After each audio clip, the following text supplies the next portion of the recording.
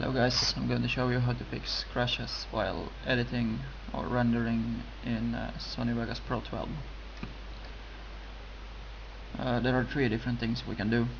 The first thing we can try is right click the Vegas, and I'm sorry, I have my language on Swedish right now, but you right click and go to properties, click, and then to compatibility.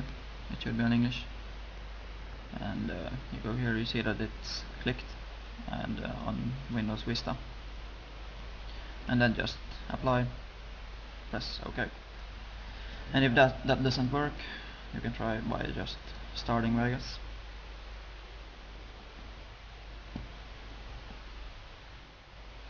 And we go to options, preferences right here, but before clicking preferences, hold Shift plus Control. It will open a hidden tab, because if I don't hold it, it won't show. So you hold Shift plus Control and press preferences. And you can see it open the hidden tab internal right here. You click that, and you type enable multi-core rendering for playback right here, and on default it's on true, so you should change it to false, and then you click apply, and then OK, and that should work for many people. And if it still doesn't work, we can try the third option, and that's quite easy.